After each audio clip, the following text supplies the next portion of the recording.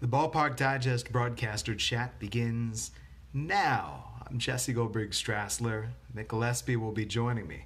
We're going to be talking about opening day in minor league baseball. It's the big thing this week. I'm coming on the road. I'm the voice of the Lansing Lugnuts. Mick Gillispie, the voice of the Tennessee Smokies, AA, Chicago Cubs. There are some things to discuss as we, each of us, get our seasons open. 2019, getting everything going. So let's bring Mick Gillispie in. Let's start talking about some minor league baseball opening day on the start of the season. We open up this show.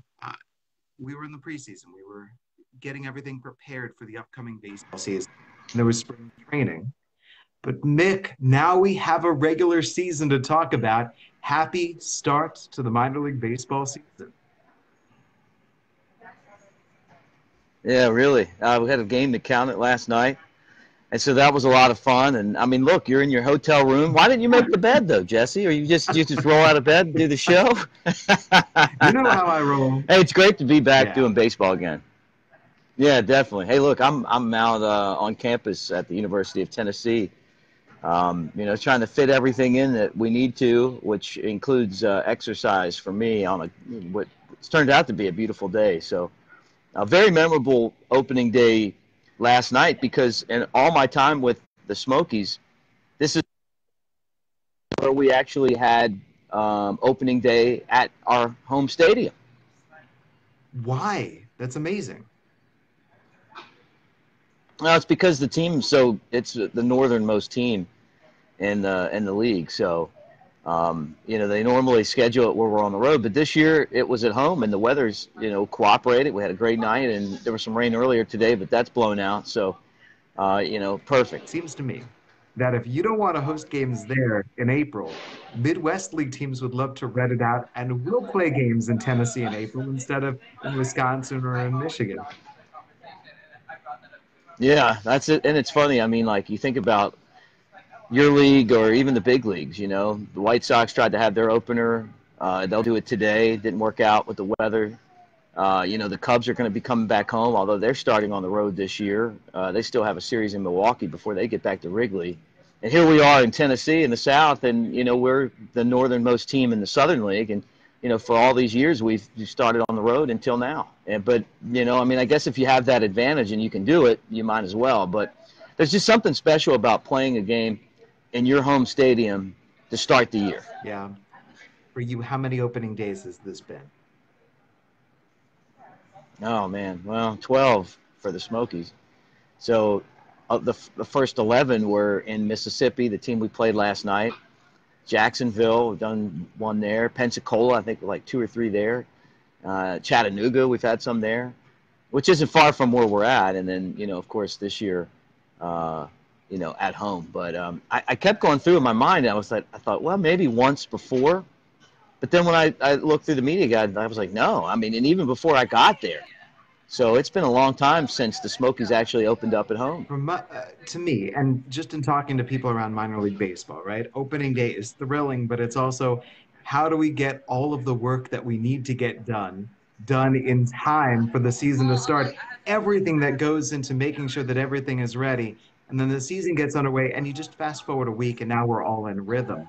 But that rhythm hasn't set in yet. No, I mean, last night, and for me it wasn't too bad because I'd done, like 23 games in spring training. So, I mean, I was in kind of I honestly felt fine last night. For Spencer, my partner, throw the broadcast over to him in the third, and I'm thinking, this dude's probably like, new team, haven't done a game in a long time, but he sounded fine, and we had a really fun night. And the game was good. I mean, even though there were a lot of errors and it was sloppy, it was still exciting, lead changes and big hits and good at bats. The pitching for both sides was rusty and not crisp, but still, it was a fun night. And, to win the game, even at this level, anytime you can go and win a game that counts, it's great. And the crowd was good last night. I don't trust the baseball in early April. It seems to me that the players need to get ready, need to get acclimated, especially in the Midwest League, when last night in Fort Wayne, Indiana, it's about a 29-degree wind chill.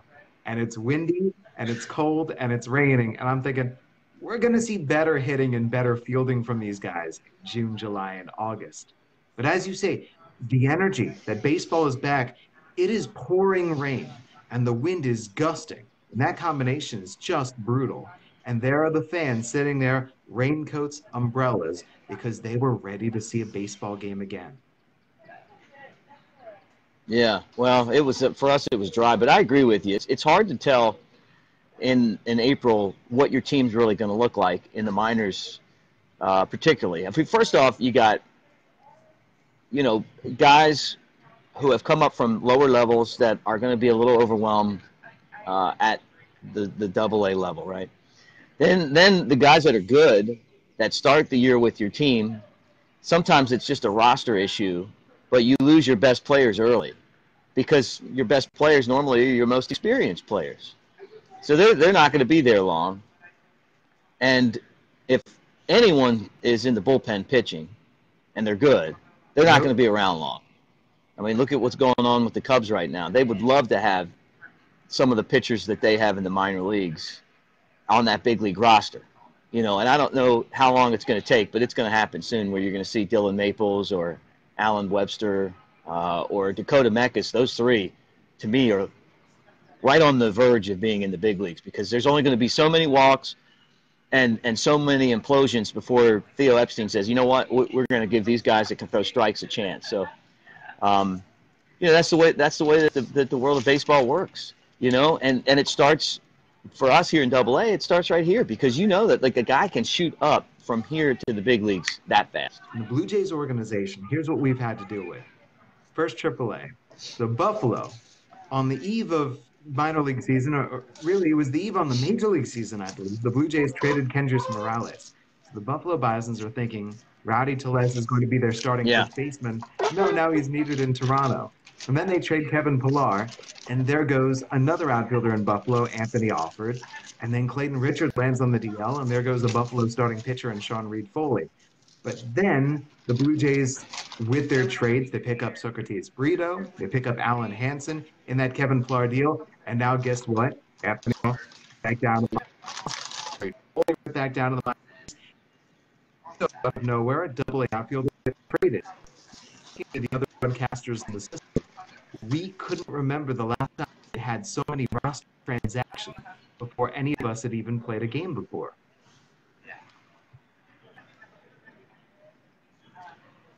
Yeah, I mean, it sounds like it, like an array of things happening. And if your organization's where the Blue Jays are right now, where you're building, it makes it better for us in the minor leagues. You're going to have better players, right?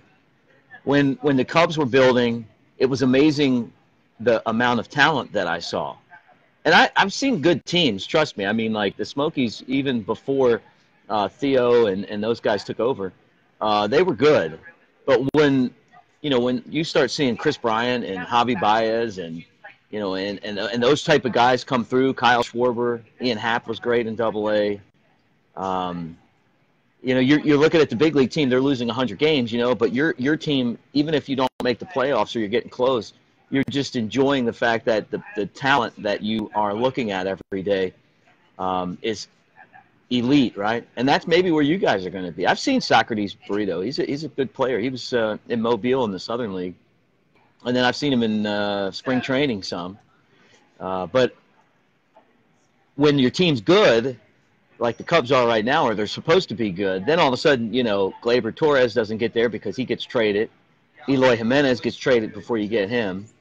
Dylan Cease gets traded. And that you need to make those moves to keep your team competitive at the big league level. But the problem is us, and then all of a sudden we've got all these holes where we've had, where you were expecting to have these star players and you're not getting them. Let me ask you about this. Travis Bergen was a pitcher for the Lansing Lugnuts, or was he? I want to know where you come down on. It gets sent to Lansing, opening day roster. This is a couple of years ago. Left-hander scheduled to be in our bullpen. In throwing his side session the day before opening day, feels a twinge in the elbow. That's it. He's done. He's on the shelf. He gets sent right back down to Florida. Fast forward these years later, he's now a Rule 5 draftee, and he's made his major league debut this year. Would you consider him a Lansing Lugnut alum or not? Yeah, good question. I don't know. I mean, I guess he was, right? I mean, technically, but he didn't play Nope. in any games. So I'm gonna say That's no. my feeling. What Yeah. what do you think? I mean, but we take guys, Ben Zobrist, Kerry Wood, some great Cubs have come through and just done rehabs with the Smokies.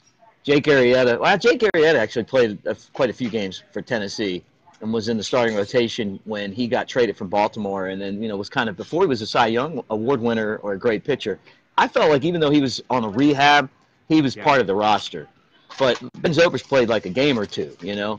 But we still consider them alumni. I mean, you go in the clubhouse and there's a Ben Zobrist Smokies card that's painted on the clubhouse wall.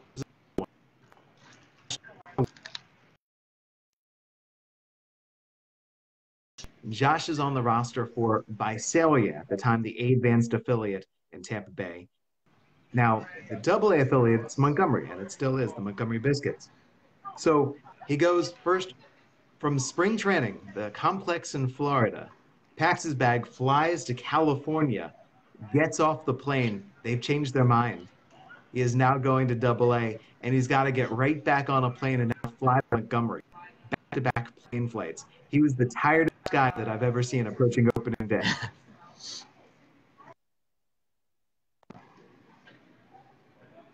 Yeah, how about that?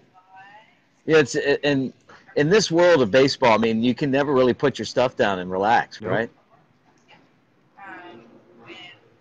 Opening day, we got a couple more stories for you about weather. You're talking about how Tennessee would never host opening days because you'd rather play somewhere southerner, more south. That way you get better weather. So in Michigan, Lansing, Michigan, the year before I came to the Lansing Lugnuts, 2008, they put the tarp down to protect the field in advance of opening day. They're about to host the series. Mick, the tarp froze to the field, and they couldn't take it back off again. They had to cancel the games. I've never heard of that. I've never heard of that. Now that's crazy. I saw, and you guys can check this out if you want to, something called Tarp Nami. It's a video on YouTube where our tarp was just, shredded and thrashed by one of the crazy storms we have in the South. But I've never heard of the tarp freezing to the field. I mean, like, I guess that's just it, right? I mean, like, you go down there and it's as stiff What as a can you board. do? That's hilarious. Nothing. I mean, like, it just, the players are happy though. Don't get in. There's not one player that's in either one of those clubhouses that's going, you know what, guys, I really want to play this game today. Everybody's like, hey, I think the tarps froze to the field, and they're high-fiving each other. There are some guys who the day before they threw a bucket of water on the field and hoped that it would have freezing conditions. Plan succeeded. Yeah. That's so funny. All the things you see in baseball. There was a game that the Smokies were going to play a day game, and for some reason the grounds crew had the sprinklers come on that morning, and it rained the game out. We couldn't play. Like and I don't know if like a sprinkler head broke and whatever, but I just remember Buddy Bailey was the manager, which you'll meet in your league. You'll be with South Bend, and Buddy did this thing like. He used to drive the groundskeepers crazy. He would walk around on the field and with his feet and just keep doing this,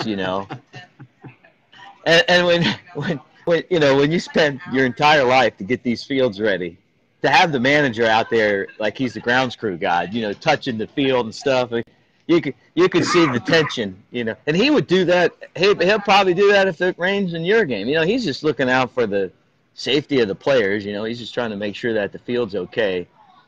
But some reason the sprinklers came on. You're digging the field up trying to fix it, and then here comes the manager out pawing around. I mean, oh my goodness! And it was a sellout that day too. So it was a day game, and it was a sellout. We had all these people in the stadium, and couldn't play. Oh my goodness! That's a tough one right there. Let me tell you about a sellout where we couldn't play on a 50-degree day. But before that, about drying a field out. Have you ever seen a team bring a helicopter out to use the blades? Yes. Yeah. Well, it wasn't it wasn't in pro ball. It was in college. when for a couple seasons I was part of Alabama's broadcast crew, and we were at Mississippi State, and they burnt some of the water off the field, like off the infield, like where basically you put gasoline on it and light it, and it takes care of it. And then they brought a helicopter in, and we still played in that much water. And I remember thinking like this would have never flown in pro ball because like you just wouldn't do it, right? But in college baseball, it's up to the coaches, and and you go out there and play. And the crazy thing is, growing up, we played in that. If the game, it didn't matter. I mean, if the infield dirt was usable, we wanted to play. So there was water on the grass and a lot of it, but the infield dirt was good enough to do. And so they did all those things to get the field ready. And then I tell people, I'm like, hey, they actually poured gasoline on the water, and it burnt up. Amazing. The dirt was a little singed. Talk about how Buddy and the groundskeeper, how protective groundskeepers are of their field. Well, in college baseball, the players and the coaching staff basically serve as grounds crew. They've got to help take care of the field. They've got to pull tarp. They've got to rake it. They've got to do whatever needs to happen. Yeah, it was great. I was listening to an interview on The Score yesterday, and Jason Benetti was on there as the guest. He's the White Sox television broadcaster. And he was telling stories about, because it was minor league opening day, about being in the minor leagues. And he told a story about at the Hotel Salem Avalanche. And it was for the Salem Red Sox for him. But he also said something else that I thought was cool. He said, the minor league broadcaster, we do so many things besides broadcasting. And it's really hard to hone the craft when you're worried about game notes and stat packs and, lining up interviews and pulling tarp, which is something that I had to do for years before I got to Tennessee, So you do all these other things. And he says, hey, you know what, minor league GM, give these guys, these broadcasters a chance to work on the craft. It'd be good for the game. And I thought that was a great point to make. When I was with the Windy City Thunderbolts, our head groundskeeper was our director of group sales and also our PA announcer.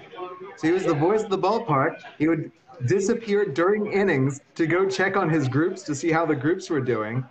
He'd run back upstairs to announce the next batter, and then suddenly it would start to rain, and he'd be running back downstairs to man the tarp pole. Oh, yeah. Alex Cohen's our Iowa broadcaster, AAA with the Cubs. He's a great guy. And when he was in Huntsville, he was kind of an intern broadcaster, like when he first started broadcasting. And we were there to play. And they got on the PA and told him, like, he was right on the air, we need to, get down here to pull the tarp. And he, I guess he took a break. The commercial, hey, we'll be right back. And boom, right down he went. He didn't put his headset in your broadcast booth? and pull tarp. No, I mean, I don't know. I didn't know. I was just kind of like, oh, my goodness. Like, but that some of those teams, they're so broke and they have just, they just don't have the resources to really do it right. And so they're just absolutely abusing the people that they have. And unfair to him, that he would have to do that. But, we did a game together in spring training, and I was just thinking, like, how proud I am of him. Because how many guys would have quit? How many people would have been like, you know what, I'm not doing this anymore. They're going to call me down, and, I put all this time and effort into this place. I'm not getting paid, everything that goes into it. To be on the air for those 2 or 3 hours and make the most out of those 2 or 3 hours, right? And then you're on the air, and you got somebody coming over the PA and calling you down. Now, the perspective that the front office has is, well, you know what? We can't pull the tarp without him. Exactly. So he's got to get down here because, you need at least 5 people to pull that tarp. All right, so here's my story about how we had 50-some, maybe even 60 degrees, clear skies, and we had to cancel the entire series. Do you know what permafrost is?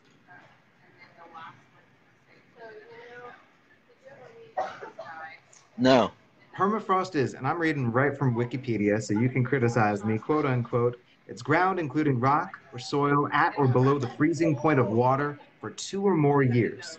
So there it is with the soil, and it's that layer right below it. And it's been frozen for several years at minimum. So here we go. We're about to start up things on opening day, and the weather is warm enough with the sun beating down that the permafrost unfreezes, and it all melted right below our infield. And our infield, which looked in great shape and was ready to go, within the span of 30 minutes, turned into swampland. No. What? There was Really? nothing they could do. We did everything we could to try to rescue that field for the opening series, and we had to wipe out each game with the most gorgeous weather in the air. So there we are. This is a year where now me personally, I'm sick as a dog because I don't know about you, but when the players come up from spring training, some guys bring diseases and sometimes it catches. So the players arrive. It was good to meet everyone. Somebody gave me something and I was done. And so that 4 games, secretly, I'm thinking I could use this because I was not in position to go anywhere. But permafrost crushed us that year. And then not too long after that, permafrost crushed the Great Lakes loons in our same league. The permafrost under the soil melting, unfreezing, and there goes your infield. I've never heard of that before. But it's crazy. I mean, you learn so much when you've been around this game for a long time about grass and fields. Last year, the Smokies had a field that was just a disaster, and then we went out and got the best grounds crew guy you can get, and now the field looks great. And those guys, when you ask them, it's like, hey, here's why we had an issue. Here's what went wrong, or here's why, here's how you grow grass, or here's how you do the infield, and it's like, but I've never heard that before, but I believe it. Like, and I could see me being there, everyone ready to go, and then all of a sudden, like, instead of the water falling, coming from the sky, it's coming from Exactly. underneath. Crazy. We had a couple of years ago grass fungus. At first, whatever was a grass disease afflicted one field in the league, and the players with their spikes would all stomp all over it. They go around it, and the spikes were not adequately cleaned, and they tracked it to every stadium that they went into, and suddenly we had a grass epidemic. No way. Wow. That is Yes. nuts. And I bet who started it? Did they Yeah, know where we it came found from? patient zero. Who was it? It doesn't matter now, does it? Oh, you don't want to say It it. I was guess it was your not team. Lansing, Hey, look. but it was one of those Yeah, things where right. you just Hey, go, I know the hey, all groundskeepers. players, all teams out Yeah. there, clean your spikes. Clean the spikes. Yeah, really. Golly, that would be terrible.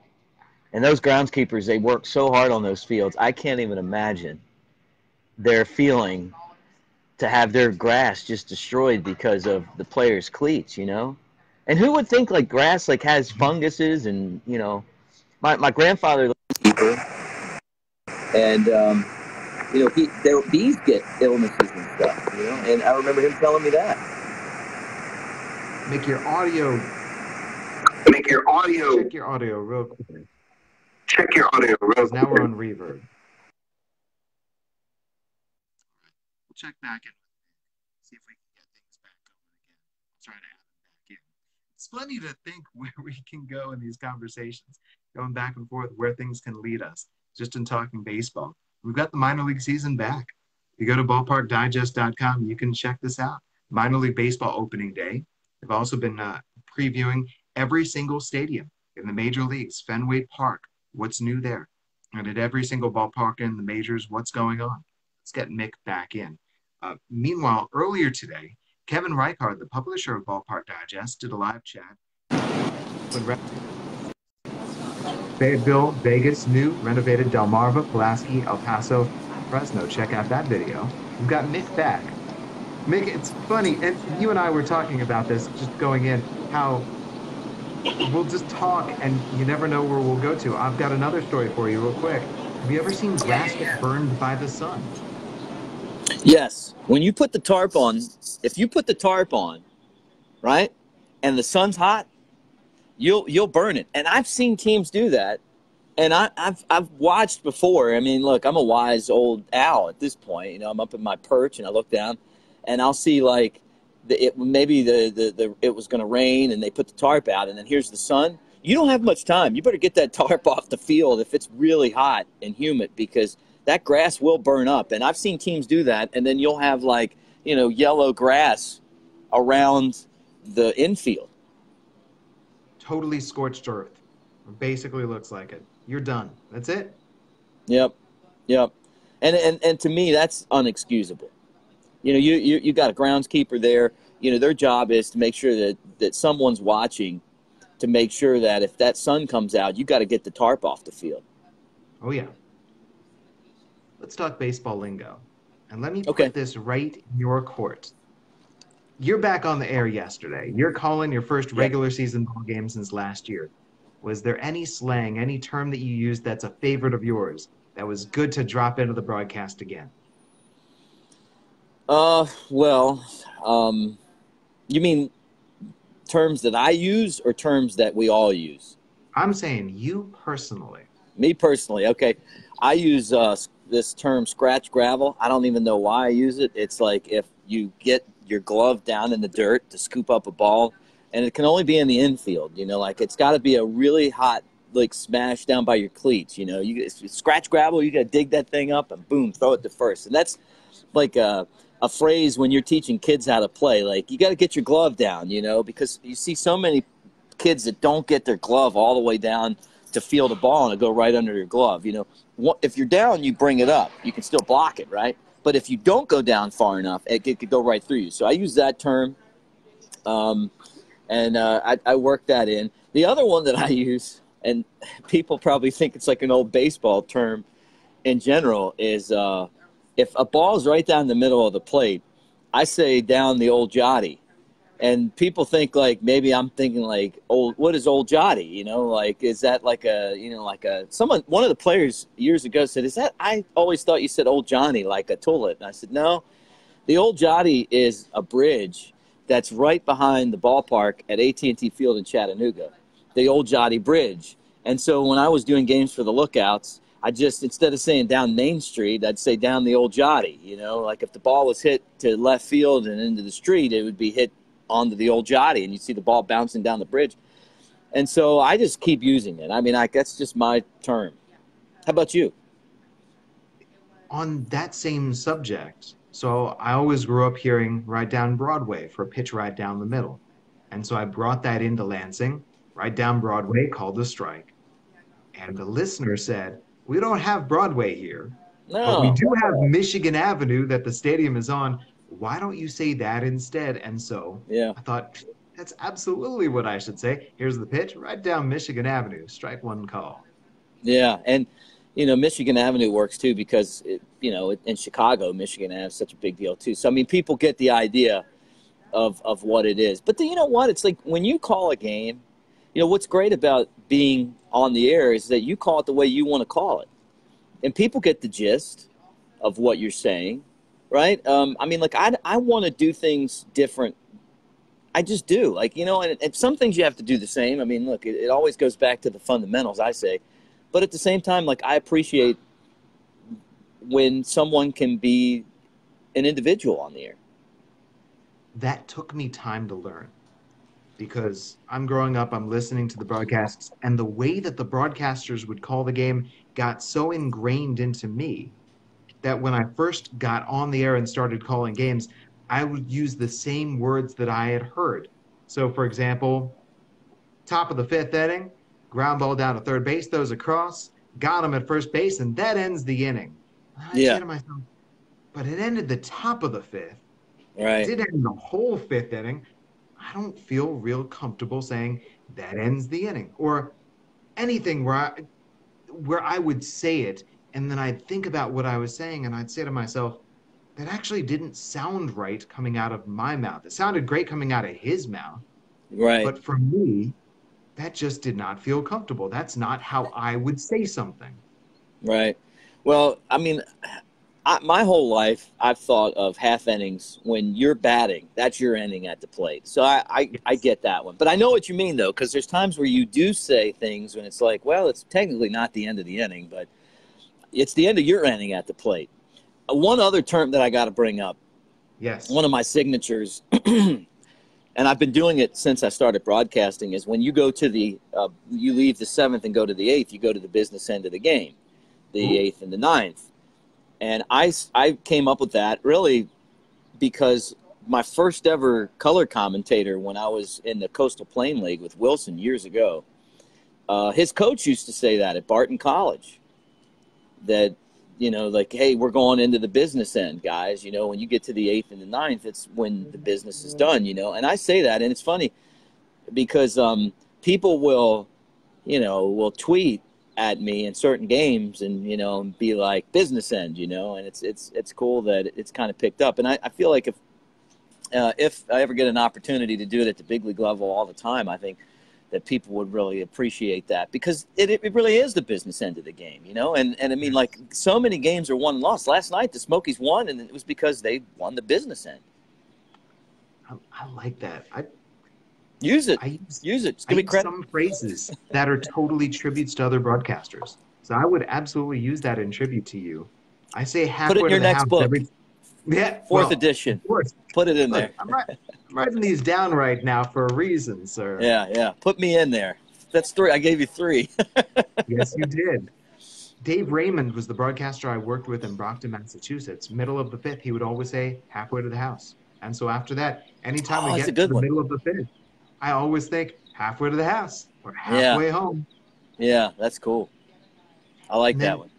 We had a sponsor deal where when the 3, 4, 5 batters were coming up, you had to say the sponsor, meat of the order. Whichever kind of meat manufacturer it was, whoever did the meat, this was their meat of the order. And so ever since then, if I see the 3, 4, 5 batters coming up, I just naturally have to say it's the meat of the order. Yeah, I love that one. Yeah, meat of the order, the heart of the lineup. I mean, there's so many different ways to hit that middle 3. When you're broadcasting good teams, like spring training, you get to some of those lineups that Joe Madden has, and it's, Chris Bryant, Anthony Rizzo, Javi Baez, Kyle Schwarber in that mix. It's fun. You look at the meat, and there's really meat there. You got a bad team, you look at the meat, and you're like, well, I get past the 4th guy, and we got a slap hitter 5th, we got a guy that strikes out 6. We're not going to do anything here. I've had teams where whether it was the 3, 4, 5 or the 6, 7, 8, it didn't really matter. You didn't know who the rally was going to come from. You just hoped that there was a rally at some point. Yeah, right. Yeah. Another one for you. Another phrase that for me, I used it and then I realized I was using it wrong after hearing other guys use it right but not understanding what it meant. Cliche. It's a whole new ball game, or it's a brand new game. That kind of thing. Yeah. So I'm guessing like it's a new ball game is when you were behind or they were behind and the game's tied, right? Isn't that what that means? That is exactly what it means. It's 3-0. Oh, we've tied it up. It's a brand new game. Yeah. Right. 6-2 going in. 6-6. It's a brand new game. So I'm thinking, here we go. We come back from a massive deficit, and we take the lead. And so in my heart, I'm like, oh, came back. It's a brand new game. And then they went ahead. But I said it's a brand new game after one team came back and took the lead back. So came back 6-2, tied at 6-6. Then the other team came back and made it 7-6. And I literally said on the air, paraphrasing from memory, it's a brand new game. And then it's the old game again. Yeah. Sometimes you say things, believe it or not, and then you go back and go, why did I say that? It just came out. Like, I didn't even mean, I know better than that. Like, I know that's wrong, but it just comes out and, I don't know. Like, I had a guy tell me one time that if you make a mistake, you keep going because 25% of the people know you made a mistake. 75% don't even notice. But when you go back and fix it, you correct that mistake, then 100% of the people know you messed up. The 25% that knew that you messed up in the first place, and then the other 75% that just heard you say, oh, well, I messed that up. So if you go back and correct yourself, make it at a point where you really have to. Like, otherwise, just keep on trucking. Our call of the week, and we tried to do this last week, and then my internet went on the fritz. It was for the specific purpose of I take great heart in great broadcasters making mistakes. It was Chuck Thompson making the mistake of the wrong pitcher on Bill Mazeroski's home run, winning the 1960 World Series. It was Ralph. My guy, too, by the way. My mentor. Well, thanks, Jesse. You and me both, but Art Ditmar throws. It was Ralph Terry who threw it, not Ditmar. And then at the end of the game, he's summing it up. He's about to throw to, we're going to do interviews, we're going to do all of this. And he gave the final score as the Pirates winning 10-0.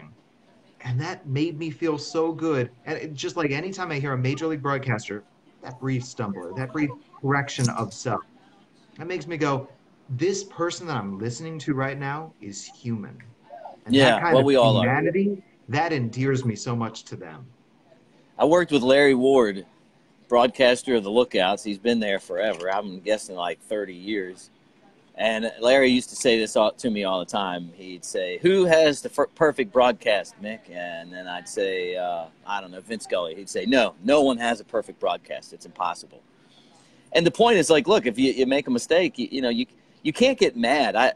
I remember a young broadcaster in the Southern League that is in the majors now, and he's a great guy. And I'm in their stadium. I look over, he made a mistake, and he's slamming his headsets and banging his hands. And I'm like, hey, man, no one has a perfect broadcast. Just have fun and let it come to you. It'll be fine, and just relax. I mean, and it was kind of coming off of the same thing that, that Larry's point was, is that no one's perfect. And if you listen long enough, I work games with Ron Coomer during spring training occasionally, and I love working with him because he's so good as an analyst, and he's a great guy.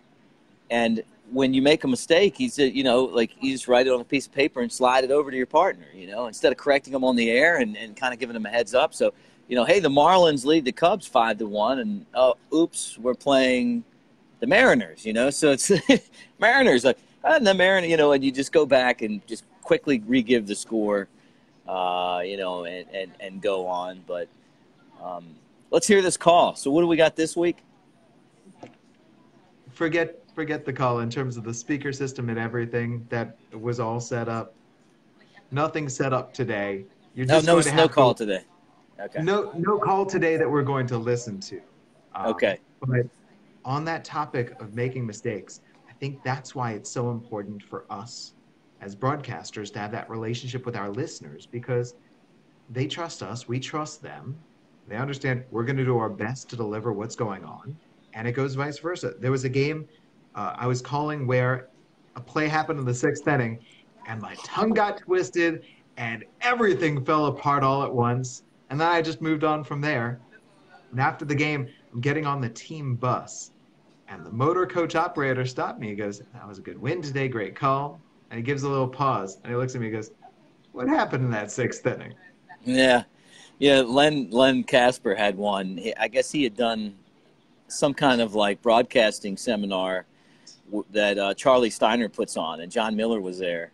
And they played John Miller messing up, and, it was at the seminar, and it was a mess up, but then he turned it in. It was he calls a home run, and he's with the Giants, and he names the guy who's on deck as the guy that hit the ball.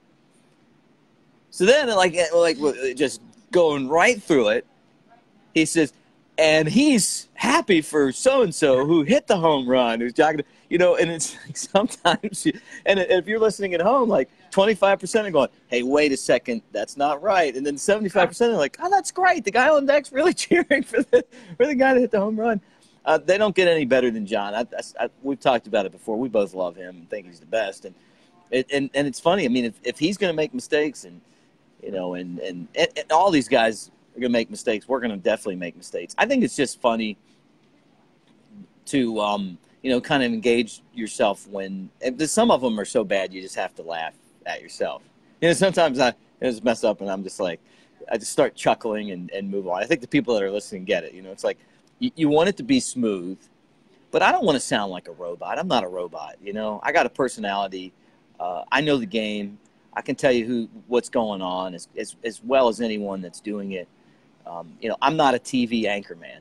I'm not I'm not reading a story out of a book. It's impromptu, and I'm doing my best to kind of hit. And this is the way that my style works. Is that I'm doing the game, which is the most important thing, right? But I'm also trying to tell the player's story. I'm trying to cover current news in sports, and I want to do like four things at the same time, like where I'm here. That's difficult to do. It's hard, and it's hard to do it and not have a flub every once in a while. One of my favorite flubs from a major league broadcaster, and it provoked the best holy cow from Phil Rizzuto. Yankees broadcast team is calling a game, and they've got the pitcher out on the mound spinning a gem, and the information was finally relayed to them in the 6th inning. By the way, it's a different starter than you think that it is. How about that? Holy cow. Yeah, wouldn't that be something? Look, it can happen too. If you don't know the other team, and that's what the paper in front of you says, you just do it. You got it written in that way, and sometimes it just goes by. You're thinking of 1,000 different things as you're broadcasting every single night. And it's like people will try to add different jobs onto what I'm doing when I'm calling a game, and the more of that stuff that you put on the plate for me, the more mistakes I'm going to make. Oh, yes. You know what I'm saying? Like you want to add 10, 15, 20, 25 reads. You got to get into those and sponsor reads and all that stuff. Those are difficult when you don't have a producer handing you, hey, here's the read here. When I'm doing SEC Network games, I like to have those ahead of time because I want to read through them and have an idea of what I'm going to say. But if it's like spur of the moment stuff, it's hard to do that and then stay focused on everything else that you're working on, not just the information, but also the pacing that you're trying to have, and keeping a consistent voice, and and when things happen in a game, like there's plays, and last night we missed a double switch, and we picked it up, but it wasn't until there was a ball hit to right field that you're like, okay, and that's going to be caught by Martinez. Oh, wait a second, that's actually Connor Myers. And it was Spencer, my partner, was on the air, but I would have done the same thing. The only difference is that this is his first game with us. I would have been able to, at this point, look out and say, okay, I would have just said Myers, even though I wouldn't have even known he was out there. In spring training, you did those games. You know what I'm talking about. We had a game against the Red Sox. No. We had a game against the Padres, the final Cactus League game. They had 3 different sets of position players. 3. How are you going to get that right, And that sometimes is easier than when you have one guy that makes a change because maybe you're not expecting it, right? Yes. So you put all these things in a bowl, and let me tell you something. It's easy to make a mistake. All right, talking about the essence of the broadcast, because I love that thought about all the different things that we are trying to do at once. Base level, here's the pitch, call of the action. Then the level after that, painting the picture. What are we seeing? What does everybody look like? What's the crowd? What's the weather? From there, a little bit more about the players, a little bit more about who are they, where are they, what's going on, the context of the game as a whole. Where are we in the schedule? What's going on in the upcoming games? What's happening in the upcoming homestand? Let's sell it. Let's tell you what's going on. What's going on in the league? What's going on in the organization? What's going on in the landscape of baseball? What else am I leaving out here? Well, like last night, let me give you an example. Last night, we just updated with the Smokies our entire video feed, right? So it's HD quality. It's the best it's ever been. Now, the audio, they had problems. We had an exhibition game, and they couldn't get our audio. So instead of it coming, it comes out of our headphone amp, which sends it into the video room. And then the audio that we send to the radio station comes out of the board, right? So they're both processed, but then once you put it into that amp and you've got, we got that thing jacked all the way up so that they have a little more volume. And I don't know how to fix that. I mean, I know my world, but I don't know there. So, I mean, just throw this on top of everything else. We have the game-winning hit in the 8th inning. Sounds great on radio, right? But then I hear it on TV. I hear the TV feed, and it sounds pingy and loud and not good. And so in my mind, I'm going, okay, now how do I find a balance for me? Maybe I give it less juice, but I don't want to take away the enthusiasm and the excitement of the moment. Like I'll tell you, Adam Amin, Jason Benetti, the two guys, like I listen to their excited voice calls and I'm just amazed. I mean, how do they, how is it so good? And it's like you're trying to balance the excitement and the amount of juice that you throw out and the way that you arc your voice, and it's like, and be consistent. And then, on top of that, for me, being in the minors, you don't have a guy that's sitting behind you that's good at running the sliders up, and they know, Tom Hamilton, you wouldn't have heard him last night because he's so loud, and I love him, by the way, but he would have blown out at the equipment we have, like these are the things that we're dealing with. So you take everything else, and then you've got to try to figure out how you're going to how much volume that you put out there, you know what I'm talking about? Does that make sense? Yes, because for me in general, and that's something that I've tried to work on, is bringing my bass volume up a little bit. But I used to always broadcast play-by-play pretty calm, well, that meant that I was quieter. And then when I'd get excited, my voice would get louder. And yes, if I didn't compress it or if I didn't watch it, I had to do something to make sure that my bass was not too quiet, but my loud was not distorted, because it would peak all over the place and it would not sound good. That clarity of the sound amazes me from those guys who really give it all that they've got. Yeah. Well, and I mean, like the other thing, and Pat Hughes was the guy who told me this, is you got to be able to pull back off your microphone too. If the microphone's here, and you're going to get loud, kind of go back. I saw a video of Harry Carey making a call, like just someone had it online, like, it was something about Harry the other day. And I was watching like how far, like off the microphone he was, and I use a stick mic at home, and then I use headsets on the road just because it's easier to, travel that way. But I mean, he like, here's the mic, right? And he's like way back here. And I'm thinking like, that's crazy. Like I'm like right on top of that thing. Yes. So maybe that's part of it too, like kind of giving yourself, a little bit of a distance. And then there was a year or two where I actually put like a windscreen in front of, in front of it, not the windscreens that, that sit on top of the mic that are those furry black things, but this was like, like a guard. And it was basically just to keep me as far away from the microphone as I could stay, just because I'm loud. I mean, just naturally loud. And I've been wearing headphones. I'm going to make an excuse. I've been wearing headphones now for like 15 years, half of the day, or half of the days in a year. I mean, like my hearing's not great anymore. And I think that's a part of it. But, I think naturally too, I mean, like a lot of people we call Baltimoreans, we just very loud. I don't know why. My excuse anyway. Is you're from the DC, so you're DC. I don't know how you guys are. I tell you, it's like us Baltimore guys, we're loud. I think this cycles us back around to what Jason Benetti was saying at the very start, which is all the different things that we have to think about over the course of the day, but then also we're our own engineer in terms of sound and equipment in the broadcast booth. Yeah. So you mentioned the technical direction, making sure you know who's in left field now, staying on top of every single substitution. Hey, new guy behind the plate, new guy at first base. There's also, boy, I wish I was a quicker tweeter, because when we score runs, or when there's a big highlight that happens, hey, the first router just did this, I can't do it while I'm broadcasting or talking. I can't walk and chew gum at the same time. So it's got to be during that 90-second commercial break. And if it's during that 90-second commercial break, I get it barely in. Here we go. And now I'm going, all right, who are the three guys coming up? Who's the pitcher on the mat? now I've got to get all reset for this new half inning of play-by-play. Yeah, no doubt, man. That's it.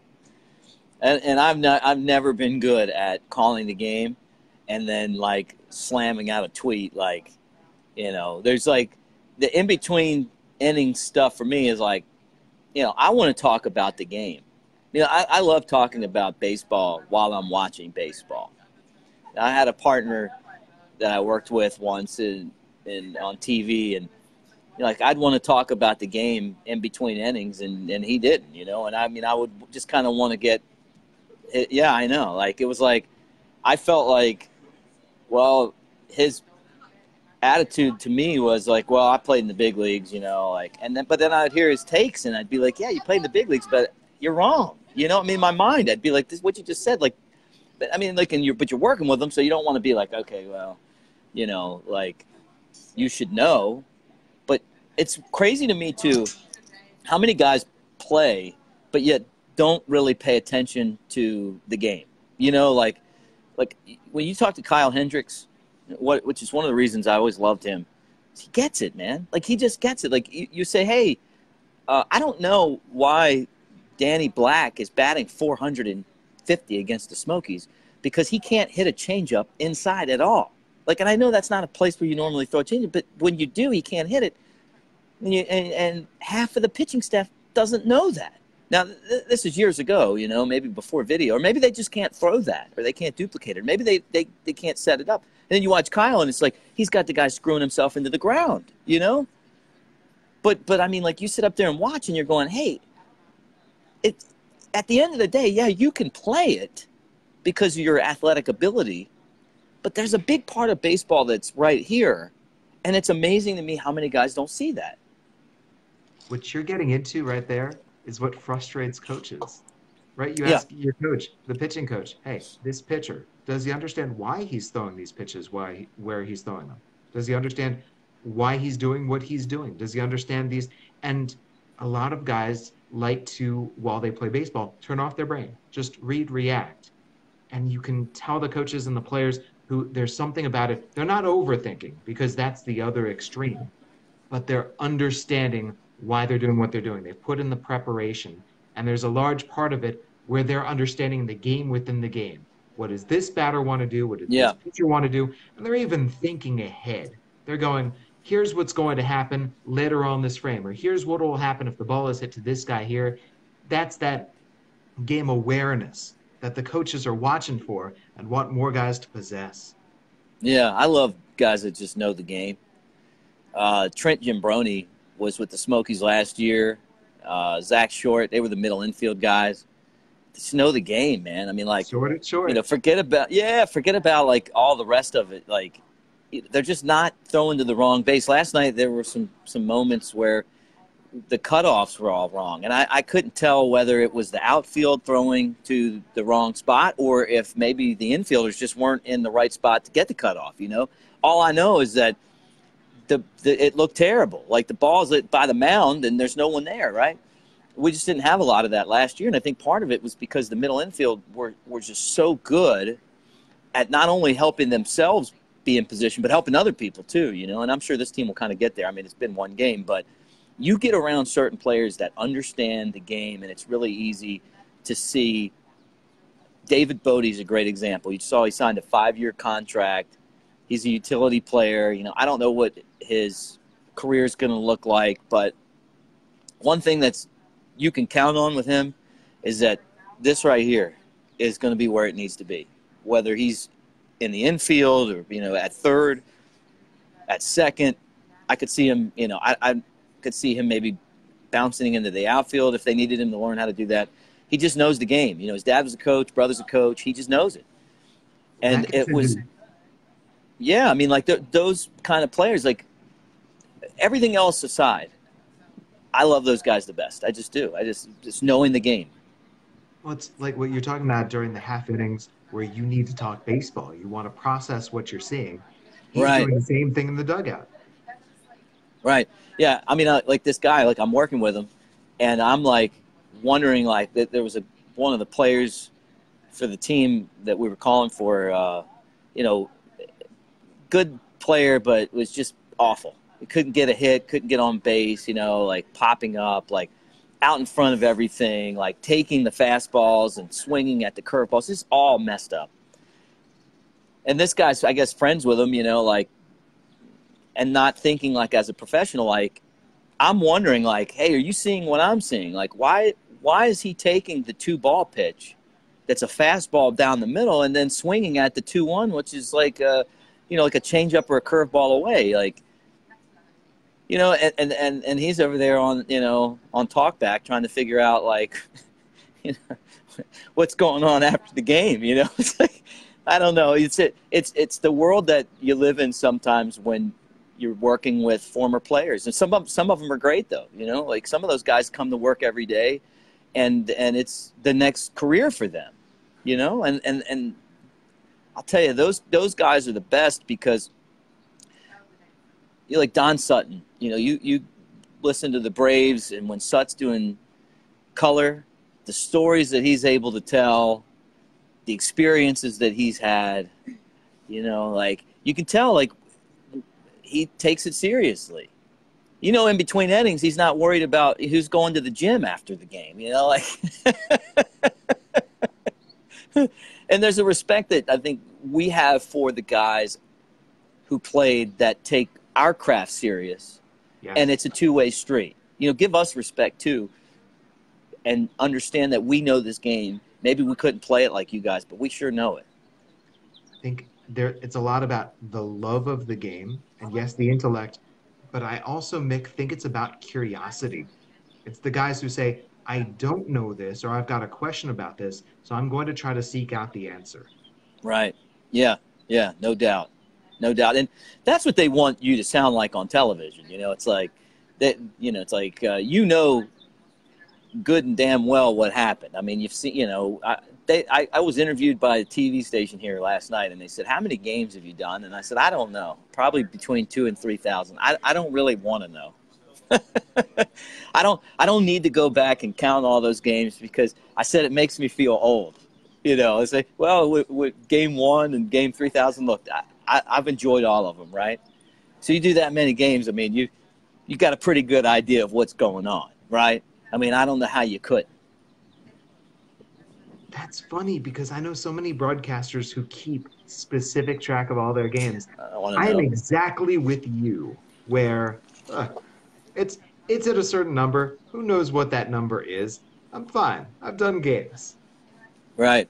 I mean, like, I wouldn't even begin to know. I mean, you take the games I've done in minor league baseball, spring training, college games, SEC network games. I mean, like, you're talking about a ton of baseball games. And the best part about this game is that you'll see something that you've never seen, and you'll learn something. Like, just when you think you got it all figured out, you see something that you've never seen, or you learn something that you didn't know. And I try to be open-minded like that. I love being around young, like, guys who really, like, when Joe Davis was coming through, and, and kind of listening to, like, the way that he saw things, and kind of the philosophy that he had on broadcasting, and the like the questions that he would ask. You could tell he was going to be – I never doubted that he would make it, and make it big. And it was because I could just tell, like, there's something about his drive, and also the intelligence that he had. But it kind of recharges your batteries to be around that. And that's the other thing, when you say in baseball, it keeps you young, man. It just keeps you young. Yeah. Mick, we're reaching the end of another week. Glad that we did this. And hey, happy opening day. Yeah, happy opening day. I'm going to give everyone, as I bid you farewell. Hey, look at that. This is University of Tennessee. That's Shea right there. Just happened to walk by. So you can all see that. And there you go. That's where we did the show from today. And, I love it. Inside there, look at that. Inside there, kids doing their thing. So I'll finish doing my thing over here, and we'll talk to you next week, Jesse. Beautiful, Mick. This has been the Ballpark Digest Broadcaster Chat. Mick Gillispie, voice of the Tennessee Smokies.